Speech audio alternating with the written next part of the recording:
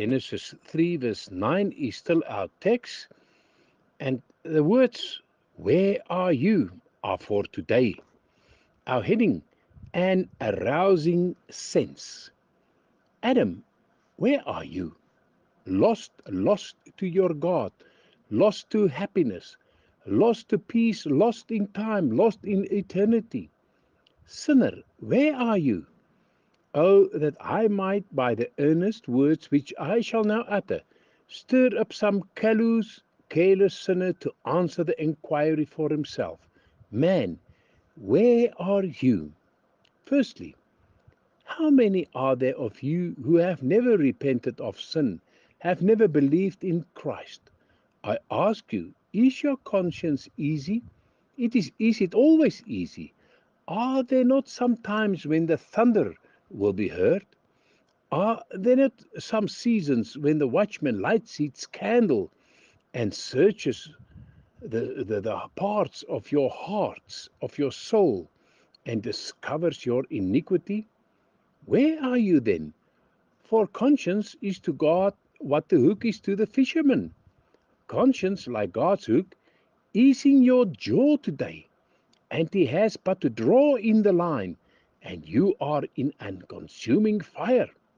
Secondly, though conscience makes you smart, justice shall be far sterner with you than the poor imperfect conscience. If your heart condemn you, God is greater than your heart, and know all things. Your conscience tells you that you are wrong.